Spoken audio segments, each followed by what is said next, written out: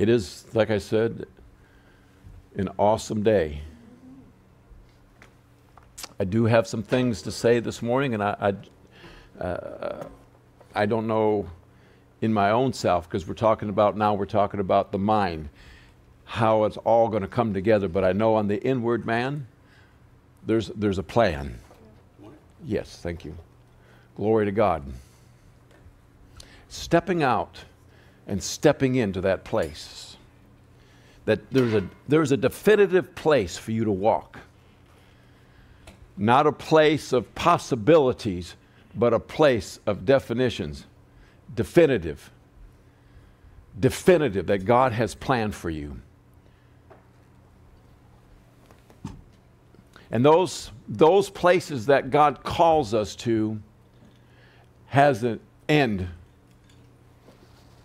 Has an end.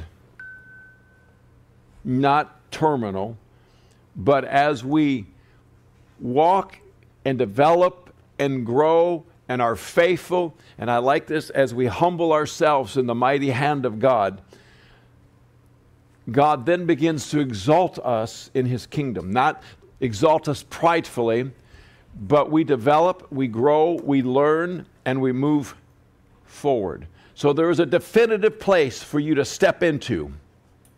Definitive, that's been predestinated by the hand of God before you were even born. The issue is, do we step into that fullness of it, or do we dance around it through our disobedience?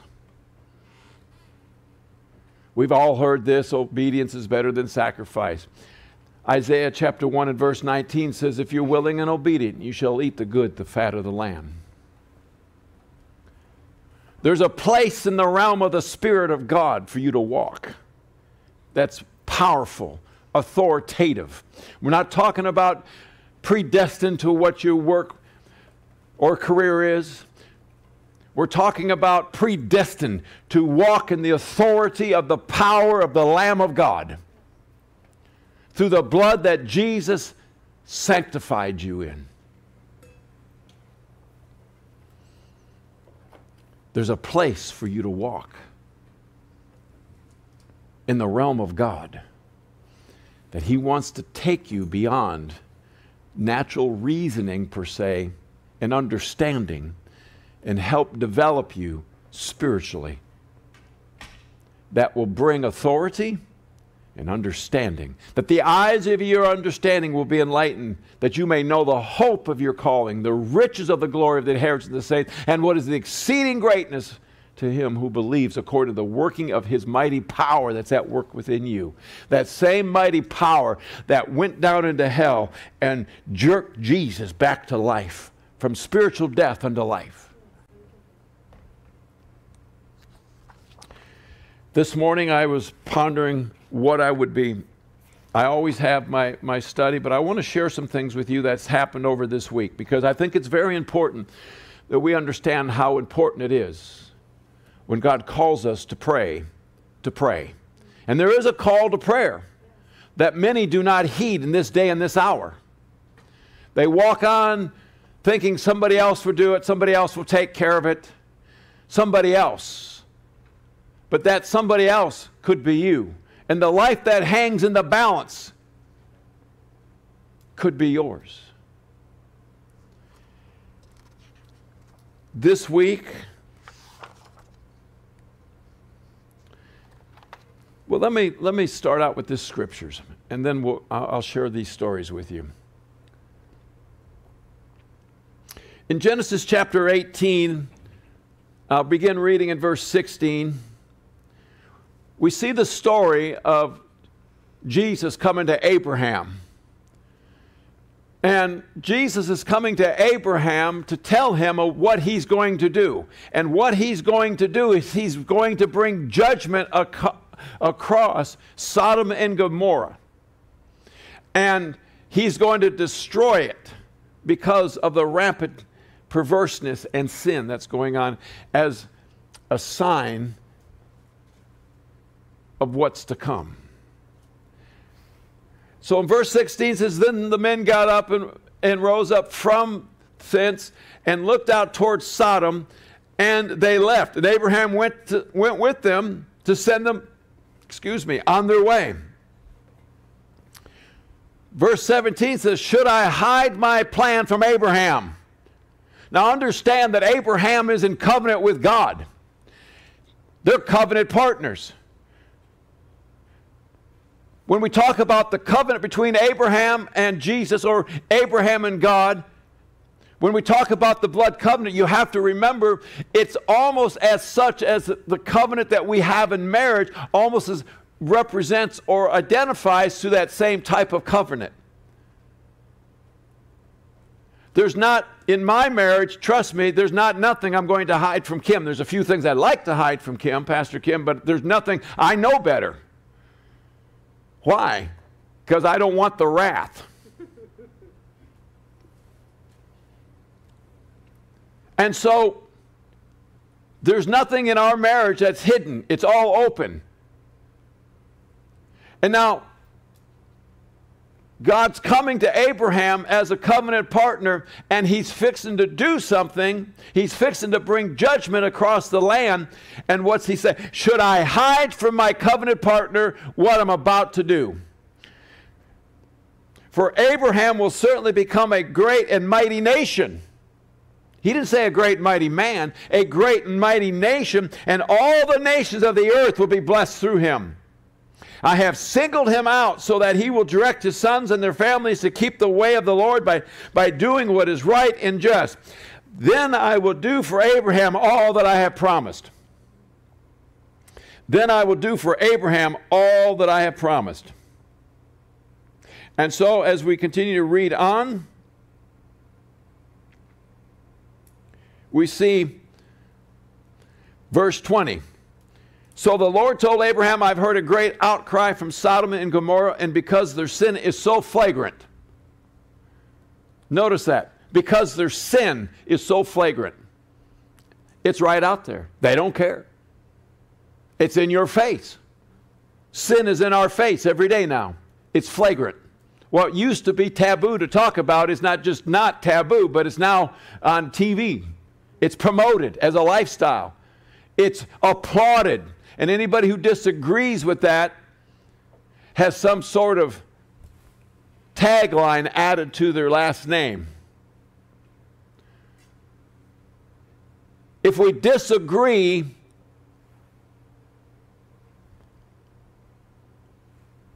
so the Lord said, I have heard a great outcry from Sodom and Gomorrah because their sin. Notice that Sodom, the city, is crying because of the flagrantness of the sin. I'm going down there to see if their actions are as wicked as I've heard. If not, I want to know. The other men turned and headed towards Sodom, but the Lord remained with Abraham. And Abraham approached him and said, will you sweep away both the righteous and the wicked? Will you destroy the righteous with the wicked, because the wicked, flagrant, violent sin? Suppose you find 50 righteous people living there in the city. Will you sweep it away and not spare it for their sakes? Now understand what's about to happen is judgment is coming to Sodom and Gomorrah. Why? Because they're flagrant sin. What is sin? Sin is just basically direct rebellion to the laws, the principles of God.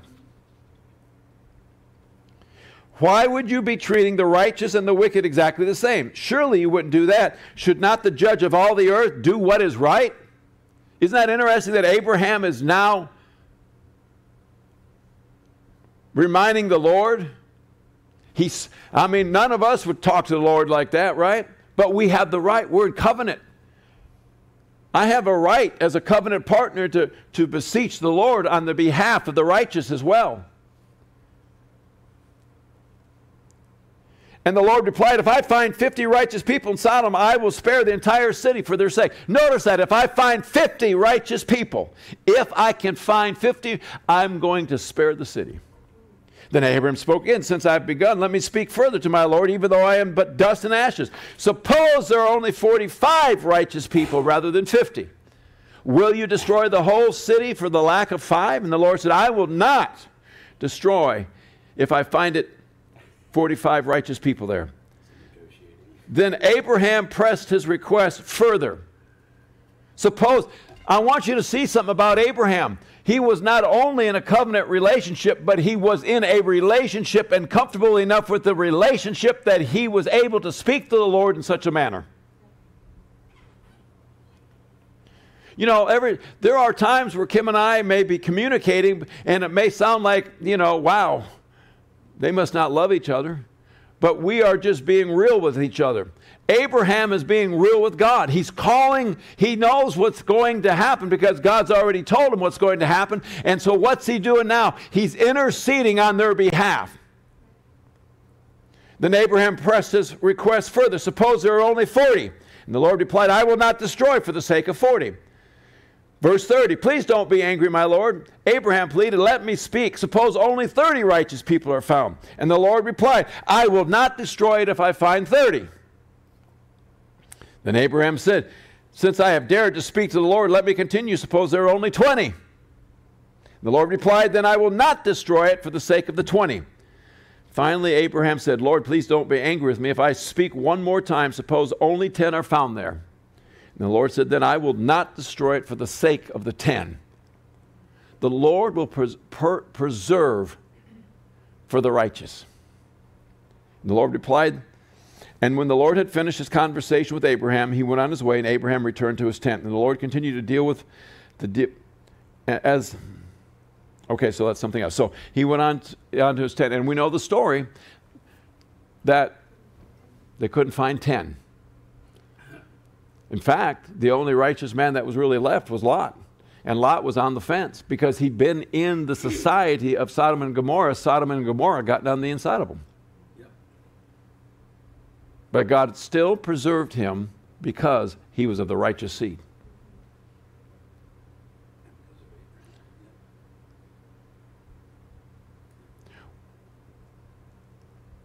There's judgment coming to the land. We could go many directions, but I got to say what I got to say this morning.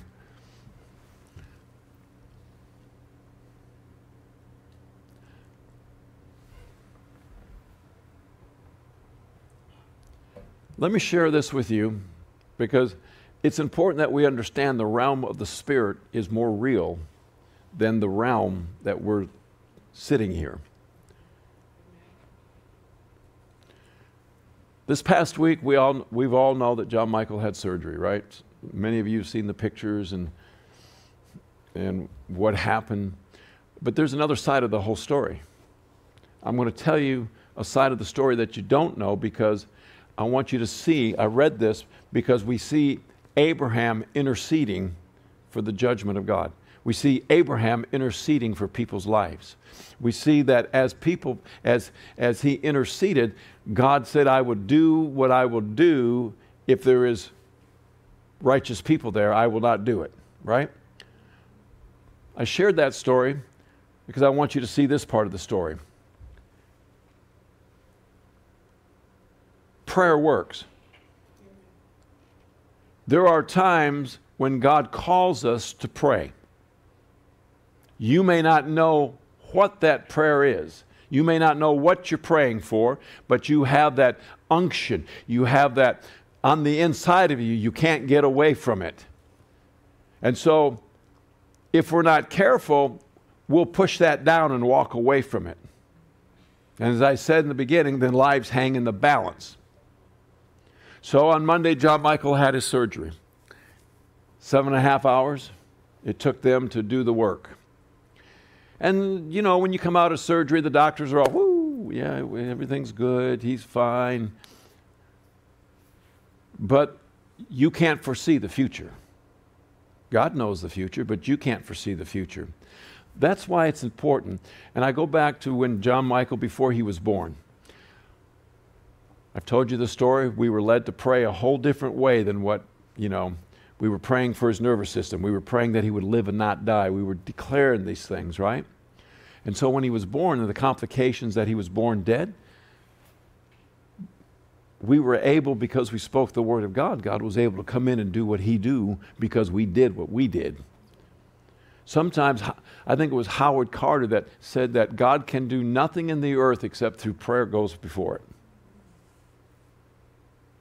It's important to understand that we are in partnership with God. We just think that God comes down and just does what he does, and he doesn't have control of the earth like we think he does. The earth has been leased out to the god of this world, it says in Corinthians, Satan, because Adam gave that authority to Satan. So God is like a landlord. He's the landlord of the earth. Now, I being a landlord, you know, I have certain rules and laws that I have to follow when I'm dealing with tenants. I just can't walk into their home at any time because it's my home and do what I want in the house. It's my home, but they have rights. And really, tenant rights almost outweigh landlord rights. And the same is true in the spiritual realm. The earth is leased out right now. So God can't just come and do whatever he wants. I can't go into that house and do it. Well, I think I'm going to go have dinner. I'm going to go see what they have in the refrigerator. I can't do that. It's against the law. I can't go in the house without giving them a 48-hour notice. I can't be on property without giving proper notice. Now, they can ask me to come. I need the stove fixed. I need the air conditioner. Well, they've sent a request. Then we get on it. And we're doing the same thing with God. We're sending that request. We're getting him involved. And so,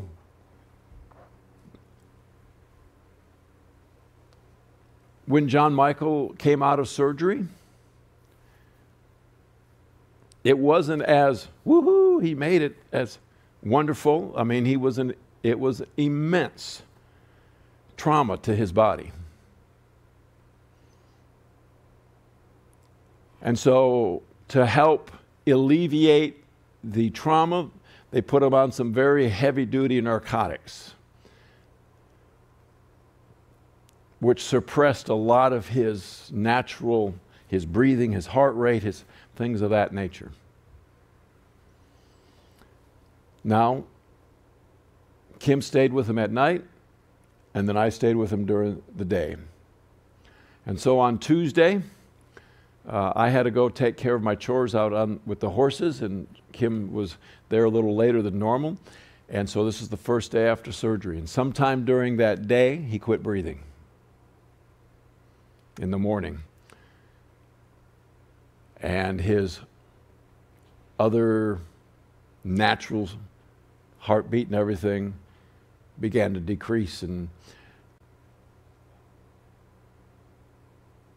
we would say on this side it was touch and go. Kim had to keep reminding him, waking him up to breathe, and there were times they couldn't get him awake, and so, you know, for 2 days he was just gone. And so over the weekend, now John Michael's home. I'm telling you the story because I want you to see how important it is to pray when you have that unction. So John Michael had an experience. Now, Pastor Sandy was over last night with Mark Edward, and we were talking to him. And every day we get just a little more, he's a little more comfortable in releasing more information. But sometime during Tuesday morning, he stepped out of his body.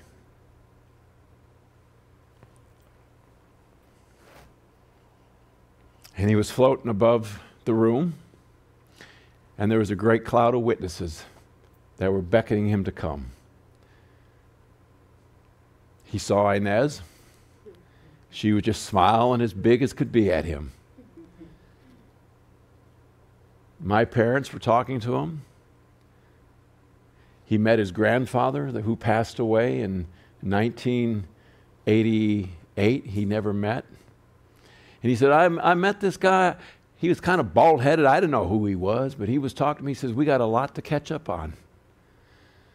And as he described him, I thought, well, I know who that is. So I went and got a picture. He'd never really seen his grandfather. I said, is this the man you saw? He said, yeah, that's him. That's him.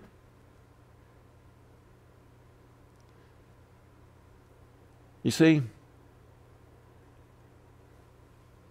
Tuesday all day, Pastor Sandy tells us, I can't get away from it.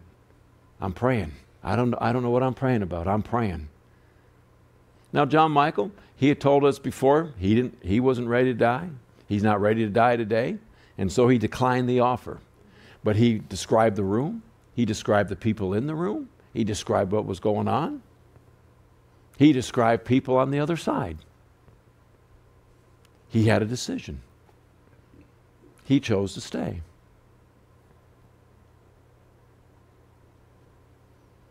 The next day, Jesus appeared to him. He just waved at him. Hey, angels in the room. These are experiences that we take so lightly, but it is a definitive time in the earth. And there's coming more angelic visitations. There's coming more of the glory of God. But I shared that with you this morning because of the importance it is for us when we are stirred to pray. Like this morning, we were stirred to pray. We pray. Don't know why. We pray.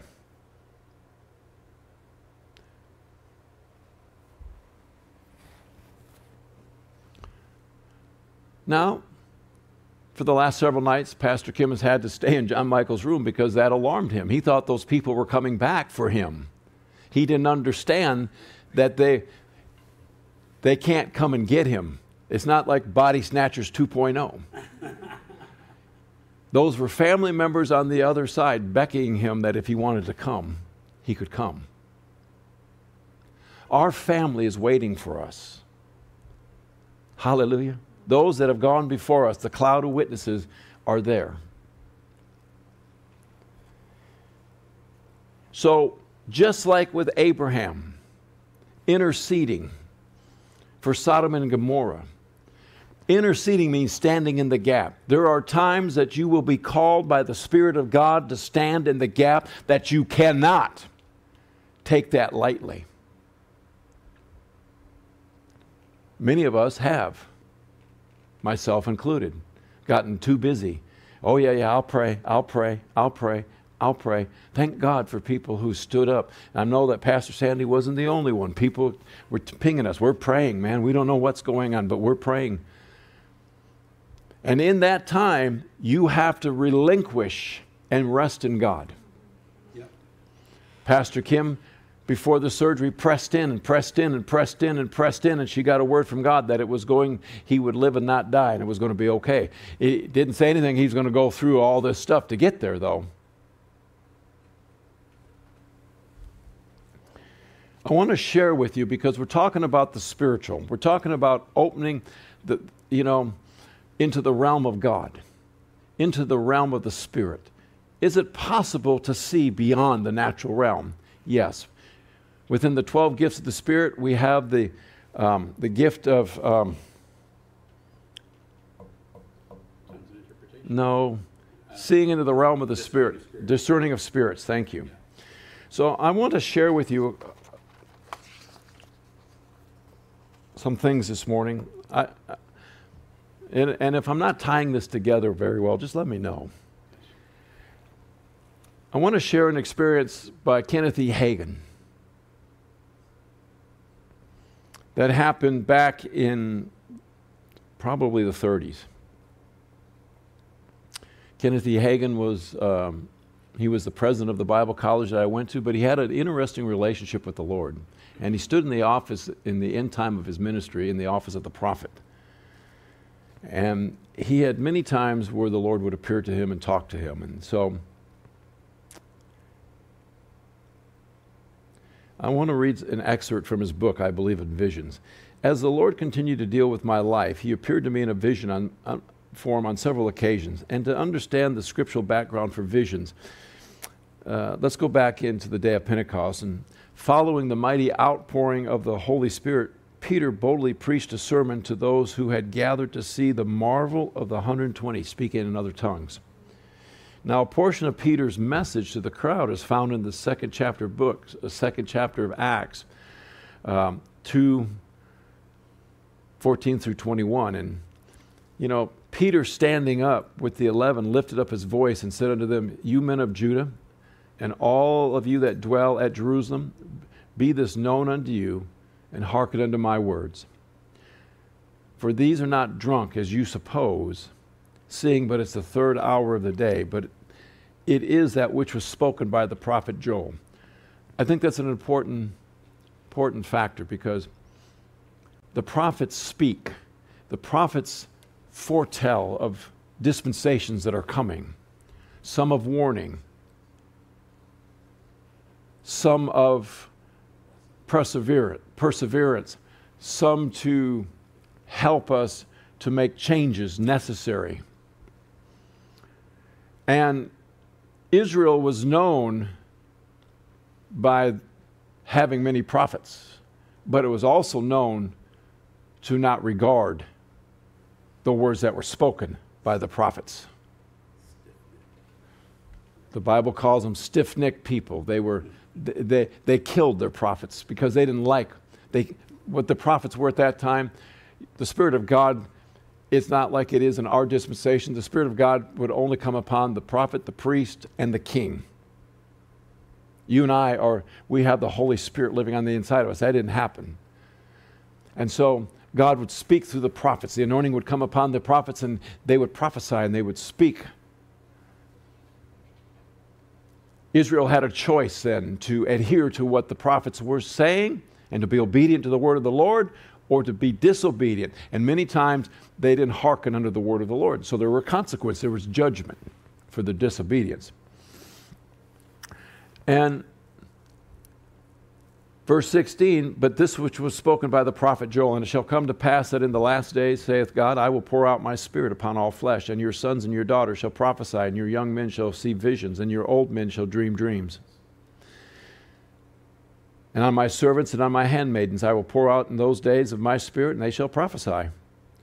And I will show wonders in the heaven above, signs in the earth beneath, blood, fire, vapor, and smoke. And the sun shall be turned into darkness, and the moon into blood, before this great and notable day of the Lord comes. And it shall come to pass that whosoever call upon the name of the Lord shall be saved. As the astonished crowd heard the believers speaking in other tongues, they were all amazed, but yet were in doubt, saying no to one another, what does this mean? What does this mean? Others mocking said, these men are full of new wine. In other words, they've been drinking of that special sauce. We would say, tequila, arriba, right? But Peter boldly, notice this, boldly proclaimed. He stood up and declared, this is which was spoken by the prophet Joel. And then he went on to repeat Joel's prophecy. And it shall come to pass afterward that I will pour out my spirit upon all flesh, and your sons and your daughters shall prophesy, your old men shall dream dreams, and your young men shall see visions. So, in other words, Peter then explained this manifestation which the people were witnessing and had been foretold of by the prophets of God centuries before. Notice that. Centuries before, God proclaimed that that day in which they were now living, the day in which we are now living, was going to come to pass. When God speaks it, then we can declare it, watch for it, and step into it. There are things that are happening in this earth that have been prophesied generations ago that are just beginning to occur. And so, Peter then heralded this new dispensation as a new day of God's grace and the beginning of the last days, which is what Joel referred to. And today we're living in these last days. How long are the last days going to continue? Until the last day. But they began when Jesus ascended into heaven. We call it the church age. It's the last days. And so, a young man's vision in the fulfillment of Joel's prophecy and the outpouring of the Spirit was that young men shall see visions. The Amplified Bible says that your young men shall see visions. That's the divinely granted appearances. Think about it. John Michael had a divine... Now, yes, he stepped out of his body. That wasn't a vision. That was him. But the next day, he had a divine appearance. Jesus appeared to him. The angels of God. He saw them standing in his room. Two big white beings. That's a vision. Your young men shall see visions, divinely granted appearances. You know, I'll be honest with you. Now, John Michael, yes, he's unique and he's special because of his disability, but that boy he's been to heaven, I mean, on several occasions. So when people say heaven's not real, he says, oh no, I've been there. He's talked with Jesus. I remember when my mother was transitioning over. She took comfort in what heaven was like because John Michael had been there and had already explained it to her. Now, he doesn't remember because he was a lot younger than he is now, but we have it written down. He was talking about things in the Bible that he had never even talked to him about, no knowledge of it. He was quoting not verbatim Revelations, but he was describing the things that were in heaven that are in the book of Revelations. We can't discount when people make these assertions, especially our young people.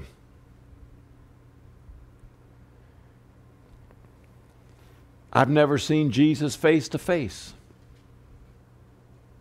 I know people who have. Now, I have seen Jesus. I've stood right next to him. I know it was him. I've seen his robe.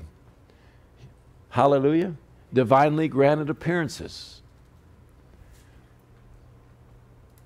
My kids have seen angels. We have to be very careful when our children say these things, not to hamper them from the experience in which God allowed them to have. Again, I'll make this declaration.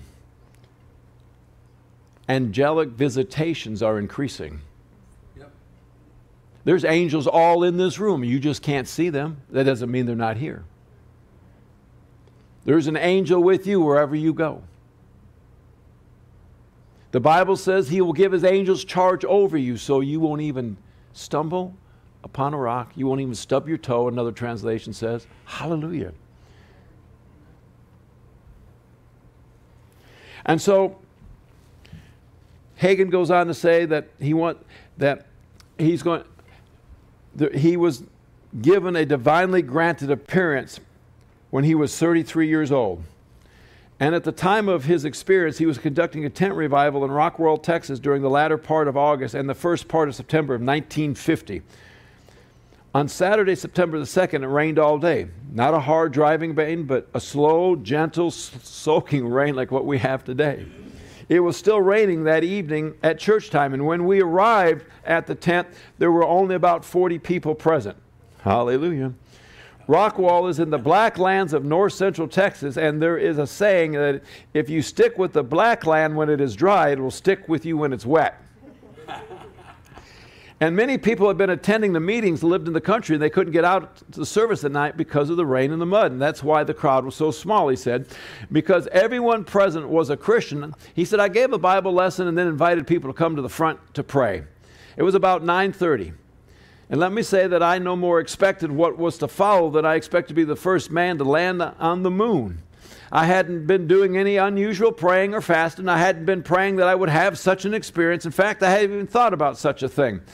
Everyone was praying around the front, and I knelt on the platform beside the folding chair near the pulpit, and I began to pray in other tongues. And I heard this voice say to me, "Come up hither." At first, I didn't realize that the voice was speaking to me. I thought everybody heard it. "Come up hither," the voice said again. Then I looked and saw Jesus standing where the top of the tent would be. As I looked up again, the tent had disappeared, and the folding chairs had disappeared, and every tent pole had disappeared, the pulpit had disappeared. God permitted me to see into the realm of the Spirit. And Jesus was standing there, and as I stood in his presence, he was holding a crown in his hands. This crown was so extraordinarily beautiful that human language cannot even begin to describe it. Jesus told me, this is a soul winner's crown. Many people today are so careless and indifferent. But this crown is for every one of my children. I speak and I say, go speak to this one or pray for that one, but my people are too busy. They put it off, and souls are lost because they will not obey me. I wonder what would have happened if people this past week hadn't been obedient to pray for our family. The importance of prayer when God brings these things to you is life and death. And yet we're so indifferent because we're so busy. They put it off, and souls are lost because they will not obey me. And when Jesus said that, he said, I wept before him. I knelt down and repented of all my failures. Then Jesus said to me again, come up hither. And it seemed as if I went with him through the air until we came to a beautiful city.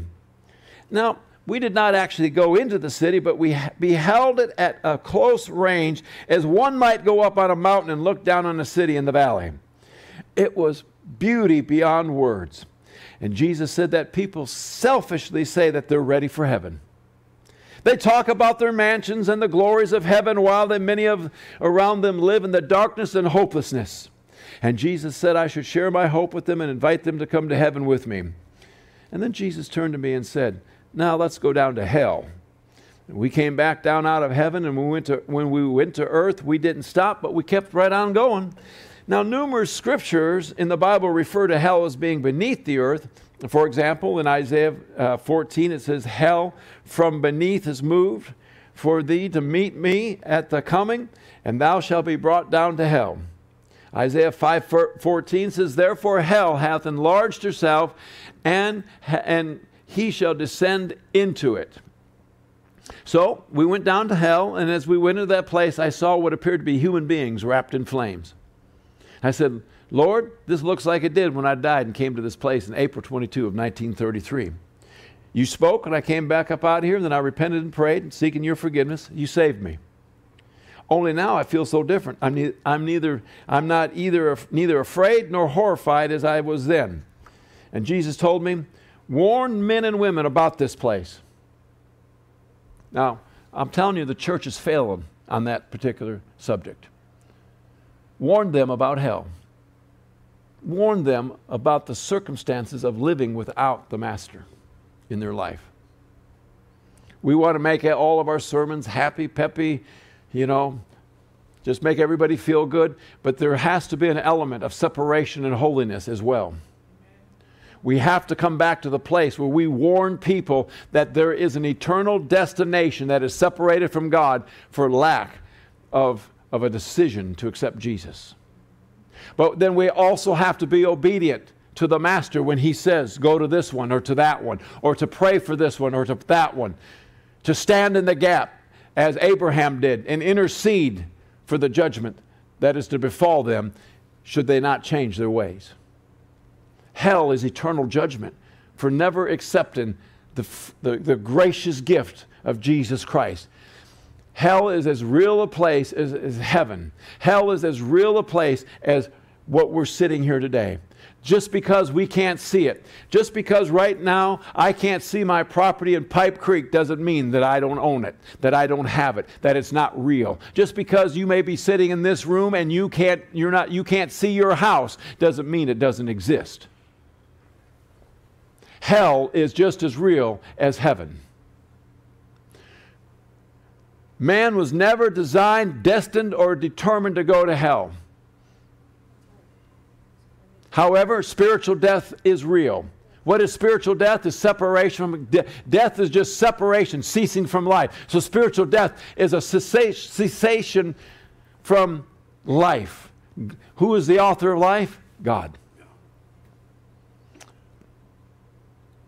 And the interesting part about it is, as we go back to Sodom and Gomorrah, what did Jesus say about them? Their sin was so flagrant It was so out there. They didn't even bother to hide. In fact, they were proud of it. You cannot be proud of sin. Sin is disobedience to the laws and promises of God.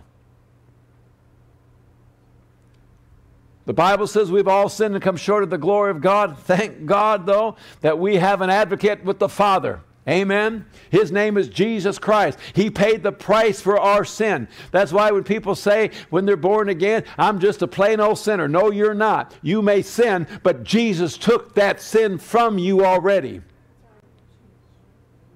You're not a sinner. Oh, I'm just an unworthy old sinner saved by grace. Yeah, you were saved by grace, all right. But you're not a sinner no more. You are a blood-bought, blood-washed, blood-redeemed child of the living God who walks in authority and victory. You may sin from time to time, but you have an advocate with the Father in 1 John 1:9 that if anyone who sins confesses their sin, He's faithful and just to forgive them. You wash white as snow. You clean. You may have some habits in your life right now that you're working on getting out of, or that may be part of your old nature that you haven't quite got victory, but thanks be unto God, He gives us the victory that we walk above and not beneath because we're the head and not the tail. Amen. You can be an overcomer because you are an overcomer through the blood of the Lamb. Some things, are so ingrained in us, not only through society, but because we've lived in that lifestyle for so long that when Jesus comes into our life, we're expecting these baby believers just to all of a sudden just be cleaned up, washed up, and never messed up. And I don't know about you, but when my babies were babies, they still pooed on themselves. And they still made messes. And I still cleaned them up. And the same is true that we have to get away from judging these baby believers that are just young in the Lord. And I'm not talking about age, because if we're not developing and growing in the Master, we're going to stay young for a long time and we're going to be making messes for people. And so instead of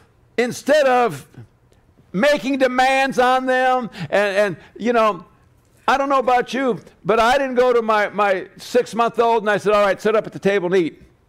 Here's your fork, here's your spoon. Why? Because they were unable to. I was still bottle feeding, formula, yucky green pea stuff. You don't know anything about that, do you, Tom?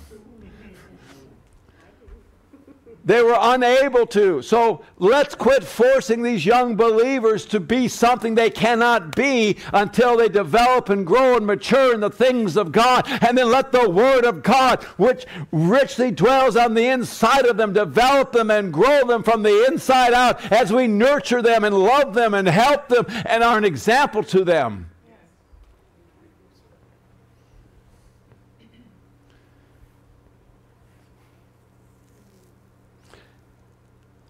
Hallelujah. There are people out there that are looking for what you have but are afraid to take the step because they don't want to be judged for their imperfections. Who does? And we can graciously lead people away from sin into the light without beating them up, whipping them, condemning them. Jesus said, I didn't come into the world to condemn you. The Holy Spirit comes to convict, but not to condemn. There's a difference. You know when you've done wrong because the Holy Spirit convicts you. This ain't right. But let me say something else to you this morning. Because if you continue to keep the same repetitive lifestyle that the Holy Spirit has convicted you about, which is sin according to God's Word, eventually what's going to happen is you'll become deadened internally to the right and wrong. Instead of being a righteousness consciousness, that's not right, we will say, well, feels good, do it. You do it long enough, your sin stick, that's not a good thing, but the Holy Spirit, that conviction, I know when I've done wrong, but I also know that there are some things that I enjoy doing. Now don't look at me in that tone of voice. You know, it feels good to do it. It's the old saying. Flip Wilson, you said, devil made me do it. Devil didn't make you do it, your flesh. Hallelujah. And you know what's right and what's wrong. But if you don't adhere to the Holy Spirit's direction, and I'm talking to myself this morning just as much as I'm talking to you, then you're going to get into disobedience and you're going to get out of the perfect will of God and into the permissive will. And that's a dangerous place to be, because now you're in the arena where Satan can come in and you're out from under the shadow of the Almighty. And so we go back to Brother Hagin. Is this helping you this morning? Am I tying it all in? And so then he said, Jesus stood there and he talked to me about my ministry. And he told me some things in general that he later explained in more detail in another vision. Then Jesus appeared and then Jesus disappeared, and I realized I was still kneeling on the platform. And I could hear people crying all around me. The angelic messenger, about that time the Holy Spirit came upon me again. And it seemed as if a wind were blowing on me, and I fell flat on my face on the platform. As I lay under the power of God, it seemed as if I were standing high on a plane somewhere in space, and I could see for miles and miles around me, and just as one can stand on the great plains of the United States and gaze off into the distance for miles. And I looked in every direction, but I couldn't see a sign of life anywhere. There were no trees or grass, no flowers or vegetation of any kind. There were no birds or animals. I felt so lonely, he said. I was not conscious of my earthly surroundings. As I looked to the west, I saw what appeared to be a tiny dot on the horizon. It was the only moving thing I could see, and as I watched, it grew larger, and it came toward me, taking on the shape and form. So I could see it was a horse, and it came closer. I could see a man upon the horse, and he was riding toward me at full speed, and as he approached, I could see he had held the reins of the horse's bridle in his right hand, and in his left hand, high above his head, he held a scroll of paper. And when the horseman came to me, he pulled on the reins and stopped, and I stood on his right. He passed the scroll from his left hand to his right hand and handed it to me. Isn't that amazing, the detail that can be provided after the fact, after you have an experience like this? Same with John Michael. Man, he was explaining in detail almost a week after it happened, like it happened yesterday. So as I unrolled the scroll, which was a roll of paper 12 to 14 inches long, he said, "Take and read." At the top of the page in big black bold print were the words, "War and Destruction." He said, I was struck dumb. He laid his hand on my head and said, "Read in the name of Jesus Christ." And I began to read what was written on the paper, and as the words instructed me, I looked and saw what I had just read about. First, I read about thousands upon thousands of men in uniform. Then I looked and saw these men marching, wave after wave of soldiers marching as to war.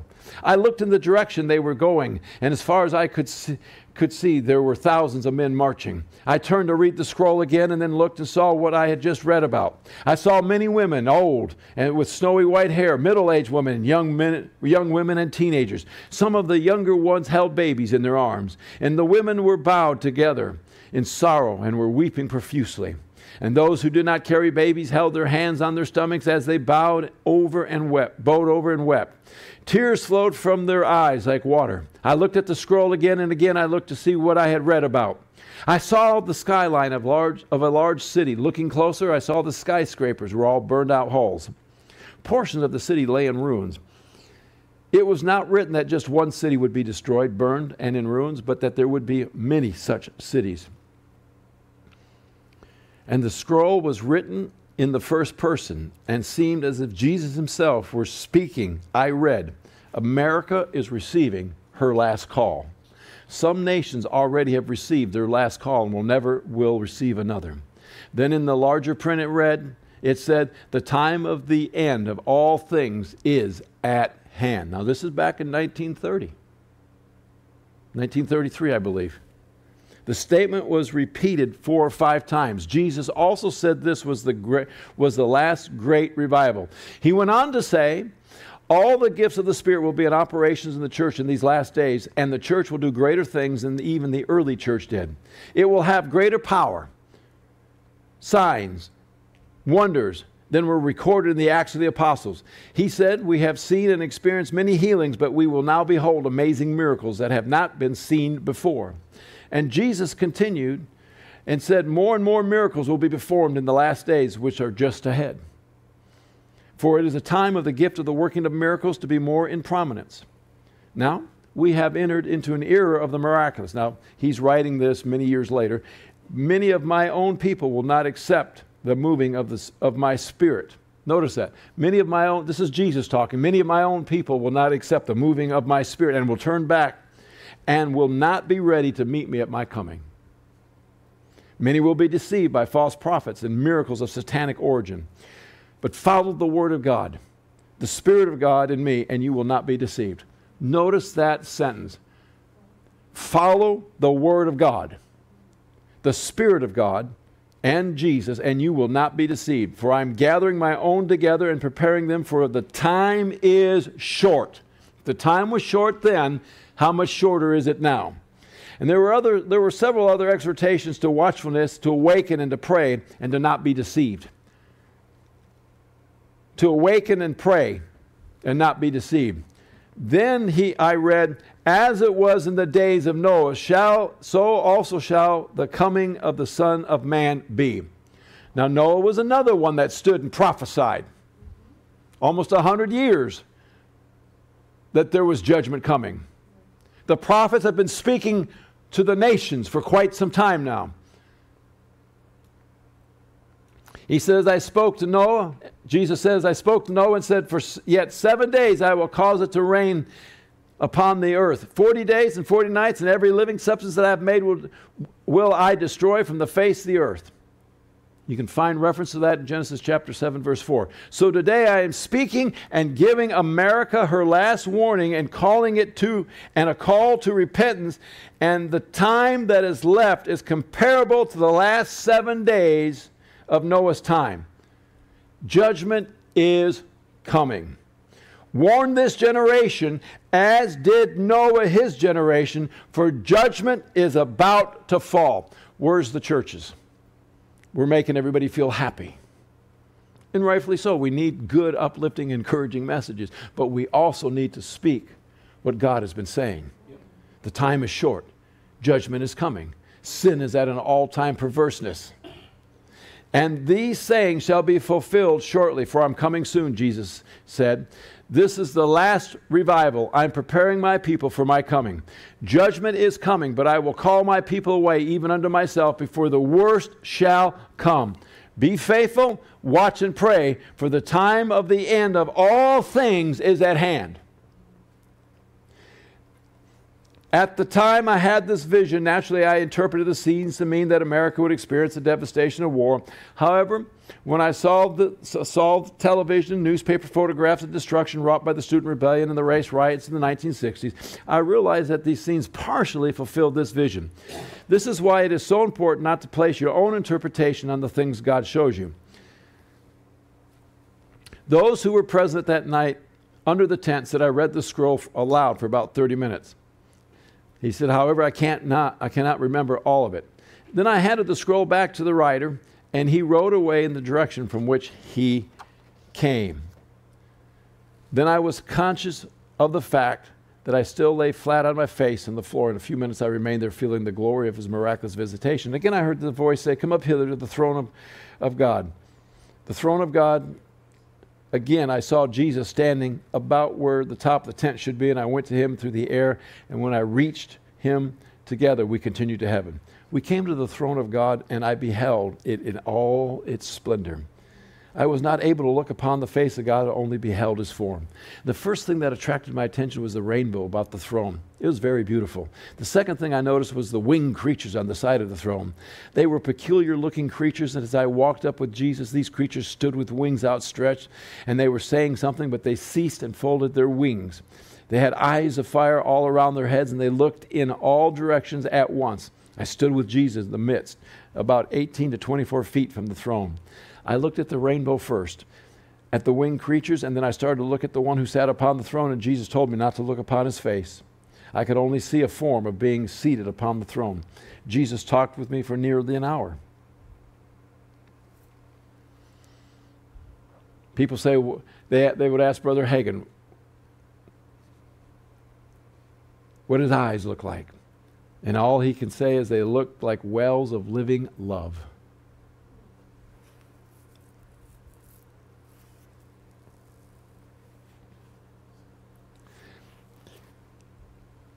He said while he was in heaven, Jesus talked to him concerning about things about his ministry. He went on to say that he had been called before he was born. Called before he was born. I think that's interesting. He said although that Satan had tried to destroy his life many times, his angels had watched over him and cared for him. Jesus told me that even as he had appeared to my mother before I was born and told her, fear not, the child will be born, I would minister in the power of the Spirit and will fulfill the ministry he had called me to. Then he talked to me about the last church I had pastored.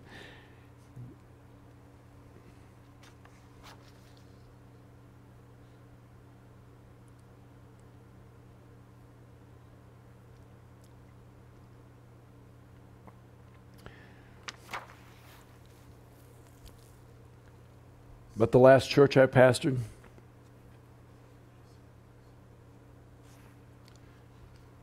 saying that at that time, which was February 1949, he had entered in the first phase of his ministry. Been in ministry for 12 years. He said, Jesus said that some ministers he has called to the ministry live and die without getting into the first phase that he has for them. That could be said for the rest of us as well. Jesus added that one reason why many ministers die prematurely, they are living only in his permissive will.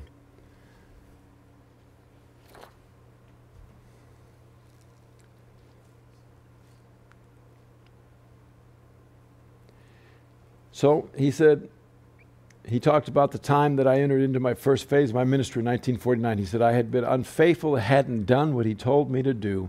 I hadn't told the people what he had told me to tell them. Notice that? He said, I had been unfaithful to do what God had told me to do. I answered, Lord, I wasn't unfaithful. I did obey you. I left my church and went out in the evangelistic field. Yes, he said, you left the church and went out in the evangelistic work, but you didn't do what I told you to do. The reason you didn't is because you doubted it was my Spirit who had spoken to you. Notice that statement. You doubted it was my Spirit that had spoken to you. You see, faith obeys my word, whether it is written, whether it is the written word of God, or my Spirit who has spoken unto man. I tell you what, man, that caught me because God's spoken some things to me, and I always, no, that's not me. That's not me. God's speaking to hearts. When he speaks these things to you, we have a responsibility not to put it on the shelf and walk away from it, but begin to declare it. Yeah, I'll do that, Lord. God spoke something to me this past week, man. It shook me. It shook me because, be honest with you, it takes me not only out of my comfort zone, but it alarms me. And I have to make a choice. He showed me kind of what it was, but he didn't show me where it was and all these things. And so your brain kicks in, you know what I mean? Oh my goodness. What about this? What about that? How are we going to do this? That's not my worry. And so I have to roll those thoughts off unto the Lord. What am I going to do? How am I going to do this? That's not my worry. What I have to do is exactly what Mary did when Gabriel showed up and said, hey, you're going to be pregnant, and you ain't going to be by no man. And what does she say? Be it done unto me according to thy will. And so when God comes and shows you things or requests things of you, instead of going, what Brother Hagin, he didn't want to do it because he was unsure that it was the Spirit of God. How do we get sure? We say, be it done unto me according to your will. And then we have to put our mind to rest on all the how-tos. Because I'll give you an example. Back about the turn of the century, Pastor Kim and I, we were living in Pipe Creek, on our property, and we began to feel a change, a shift. And that shift dealt with location change. Now, if you're not careful, you can get, well, I'll tell you what we did is we began to seek where maybe the Lord might be sending us. So we went out to California, we went to Florida, we went to Corpus Christi, we went all these places only to find out those weren't the right places. And in the end, after seeking the Lord for quite some time, he said, well, San Antonio's your home. Well, when he told me San Antonio was my home, you see, then I got the confirmation that this is where we needed to be. Then I could move in a direction. And all that wondering and all that spending of the money to... And so what I learned out of that, when God speaks things to you, you don't have to go and do all this stuff to figure it out. God will show you. You continue to stay in prayer, and you continue to just seek God, and He will lead you. But the thing is, then you have to be obedient to follow. If He says stop, you stop and say, your flesh goes, no, I like that. I want that. He said stop, you have to stop.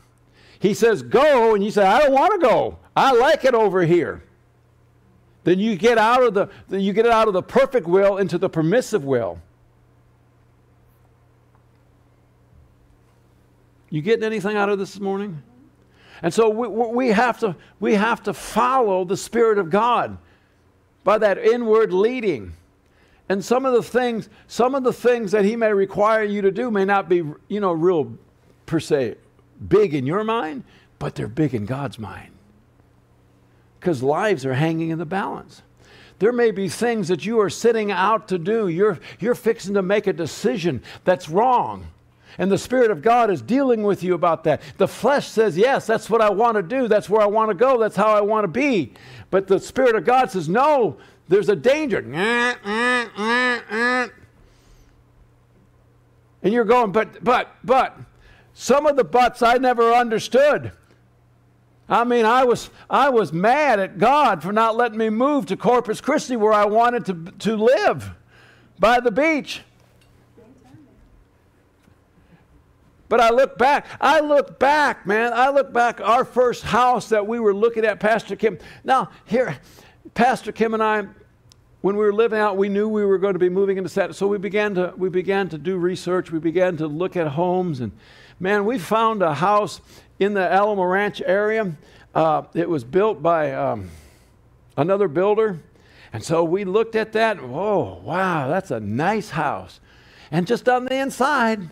No, and I didn't understand it. But I didn't. We could have bought the house. It was a nice corner lot. But we looked at several houses, and we kept going back because I wanted to buy that house. Now I look at that house today, and I look at the house that God gave us. Well, so while we're doing that, now He doesn't let us buy that house. Yeah. Have you ever had times when you just felt God hasn't let you do something, you're just grumpy at Him? All right? So don't, say, how? So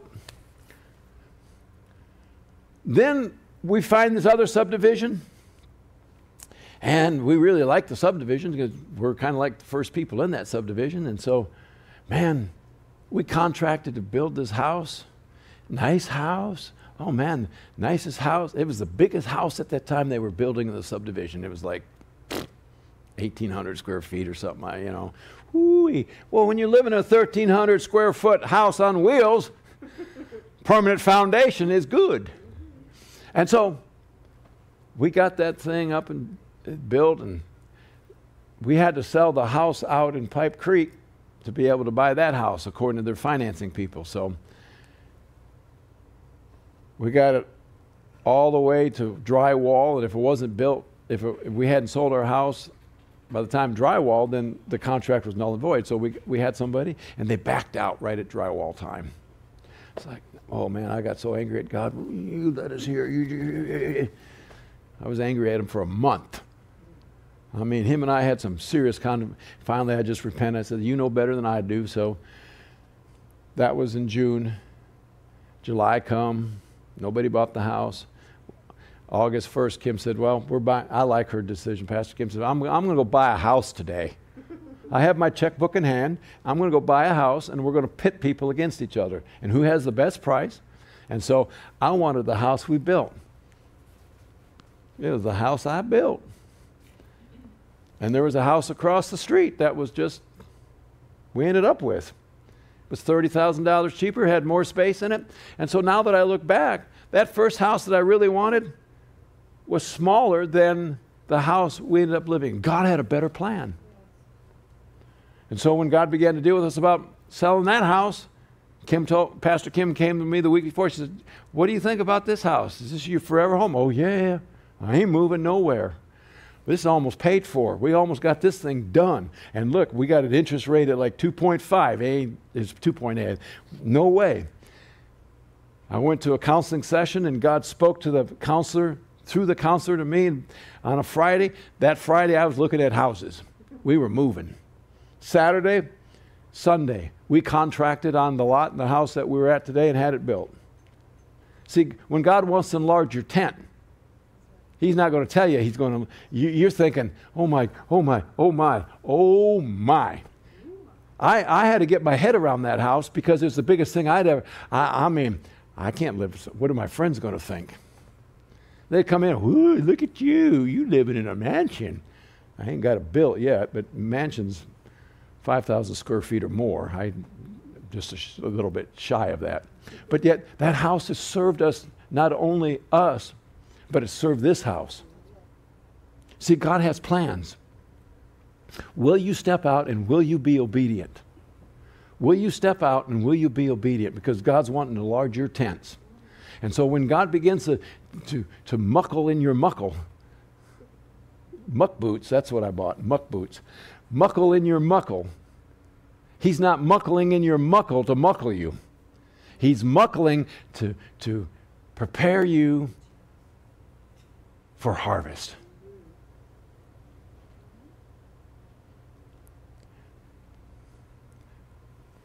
When we closed His Grace Church 1, we had an opportunity. I had two opportunities that were presented to me. One was to, when at that time, Pastor Kim and I were just visiting Pastor Odell's Life Family Church, and every time I went there, it seemed like, wow, this is home. Don't know why, but like a good, faithful minister, I ran from that and I went somewhere else for 2.5 years, completely out of the will of God. Where'd I end up? Right back there 2.5 years later. Sometimes you don't know why God places you in a place, but you just have to say, be it done unto me according to your will. Amen? A lot of information. Went across a lot of avenues this morning, but when God speaks to you to pray, when God leads you to pray, be faithful. You know, you don't have to be in your prayer closet, huncled down like a warrior. A lot of times I'm praying driving, I'm praying at work, I'm praying throughout the day. I don't have time to go find me a hole in my closet and dedicate an hour. Now, there are times where I think it's important, so don't misinterpret me. But my life does not allow that, so I've had to learn to pray on the go. Speak the word. Declare the word.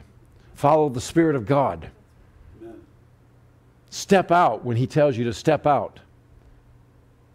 There are reasons behind what God's requiring of you.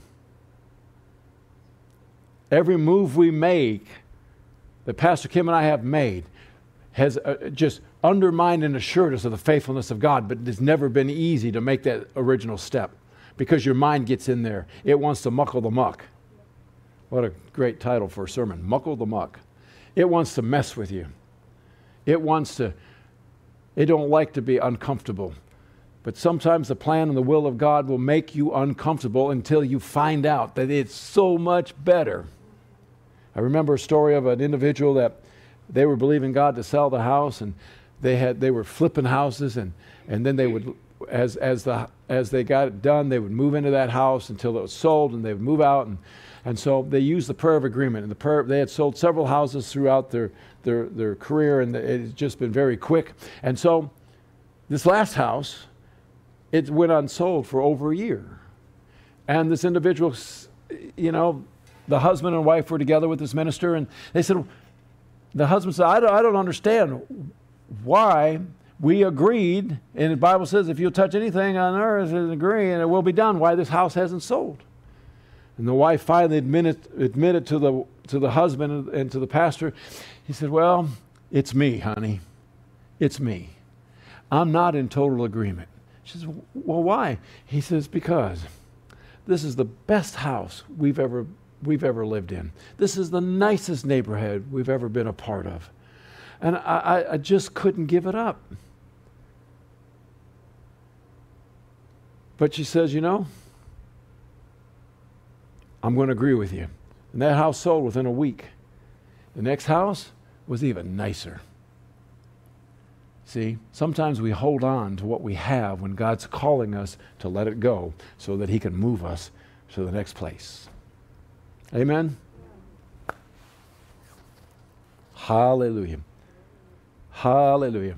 I'm going to do great and mighty things in this place. Well, I agree. I saw this place by the Spirit of God this morning full. I mean, I didn't see it as I'm looking at the chairs, empty chairs. I saw full chairs. I'm going to do great and mighty things. His Grace Church, where miracles still happen today, is a place of divine visitation. And we have to prepare our hearts to receive that. It just doesn't happen, folks. Nothing can be accomplished in the earth except through prayer. We're crying out for something. We're crying out to our God to the lives of people. There are people's lives that are hanging in the balance, that are waiting for us to come across their life. I can't be everywhere to every person, but every one of you is a representation of God in this house. More people have come to this house because people have been invited. Amen? So, hallelujah. The Spirit of God is moving and drawing. The Spirit of God is developing and growing people. Hallelujah. God has a plan. He has a plan for your life. He has a plan for my life. And those plans are not cemented in concrete. They're moving and they're developing and they're continuing to kind of be formed and fashioned in the image of God. I like that. They're evolving. So don't be like, I did what you told me to do, so I'm here and that's it. Hallelujah. Nanu. Evolve with God. Grow with God.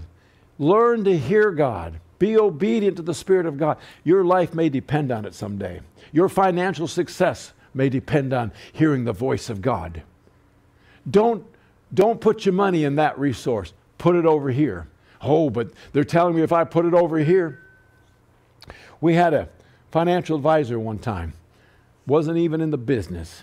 He said, if you'll structure this way, you'll find that it will work for you well. Well, that's not what this fund, where our slush fund was. But you know, we followed that advice. And over years, that thing has paid, it has done very well.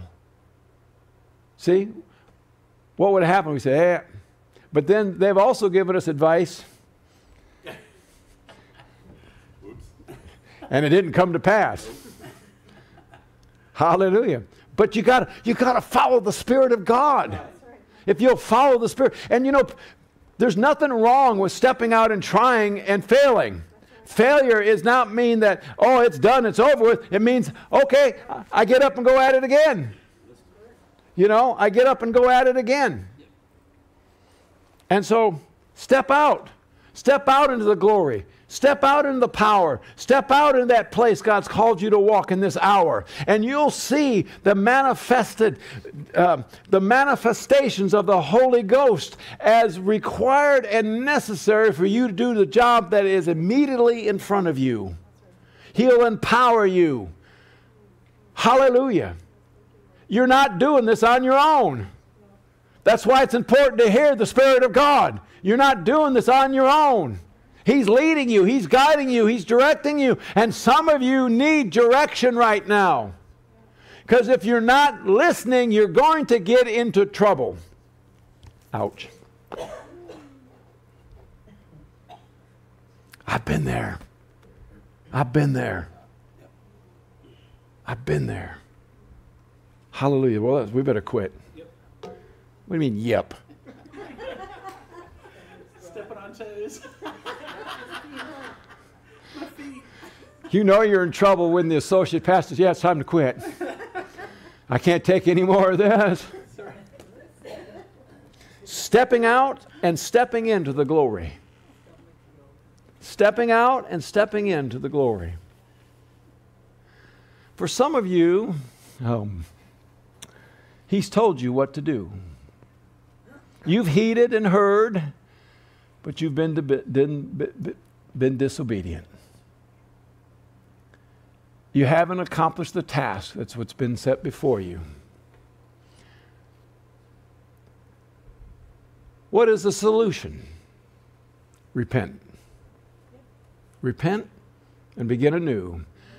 The plan for you hasn't changed. The plan hasn't been altered.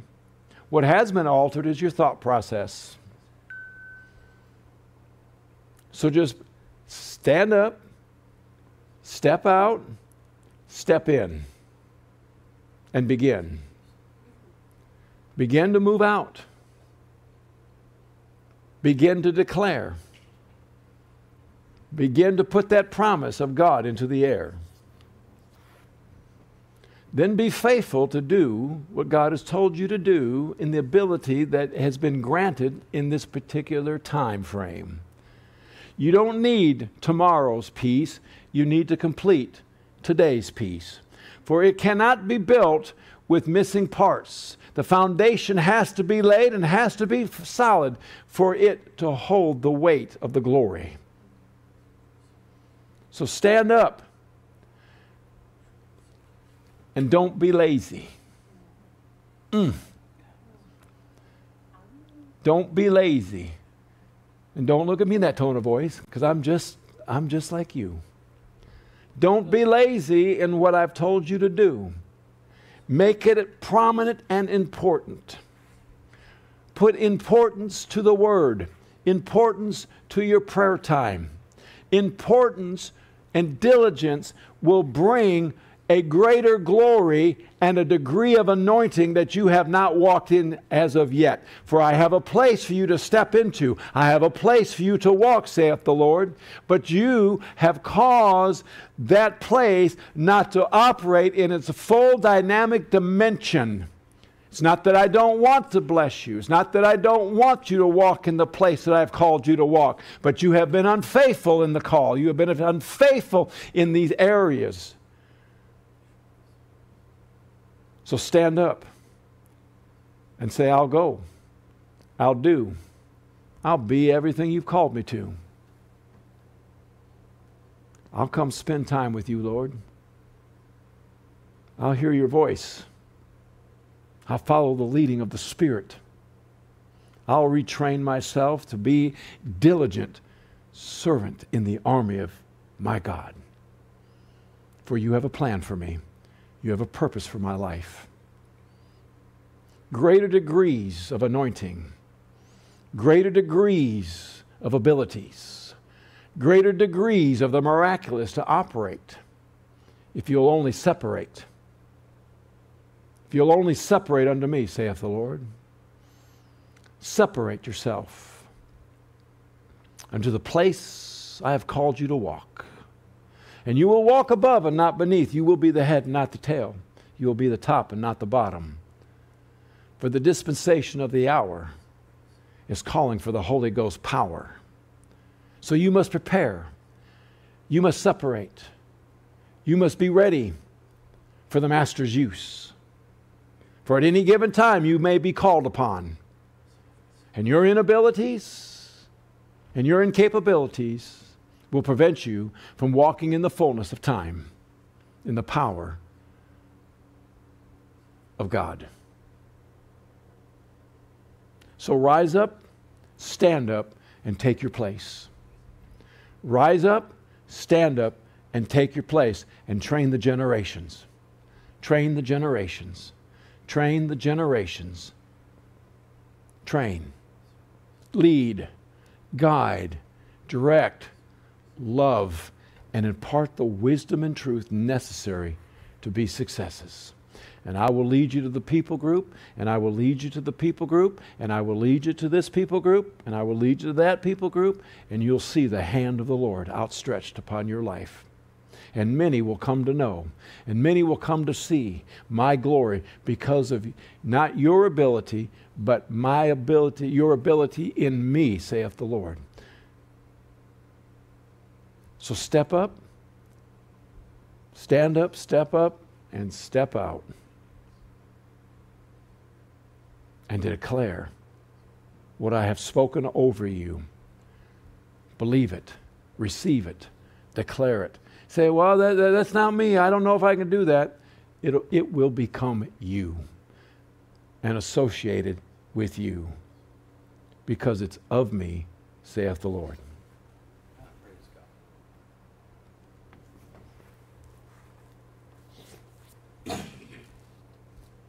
Hallelujah. Hallelujah. Hallelujah. Well, glory to God. How do you end a service such as this? Hallelujah. You know, you may be watching, this may be a little different service, but these are the gifts of the Spirit, prophecy, tongues, and interpretation of tongues, different manifestation of the Holy Ghost. But you know, the most important gift that Jesus gave is, or God gave, is His Son, Jesus Christ. If you've never accepted Jesus Christ, your personal Lord and Savior, then I want to give you that opportunity right now. Hallelujah. I keep hearing this word. Keep hearing this word, correction in the house. Correction in the house. Take heed to the correction that has been given today. Take heed to hear what the Spirit of God is saying, to the instruction. Take heed to step out, to rise up. Take heed. Hallelujah.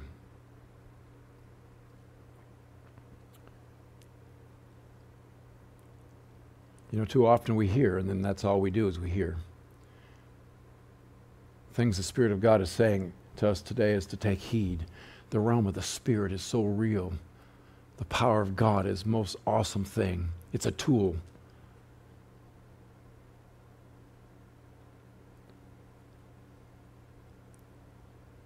Hallelujah. So if you've never accepted Jesus as your personal Lord and Savior, I want to give you that opportunity right now. As we read that all who will come will be saved. No matter what your background is, no matter what you've done, it doesn't matter. Jesus has already accepted you. Today, if you've never accepted Jesus as your personal Lord and Savior,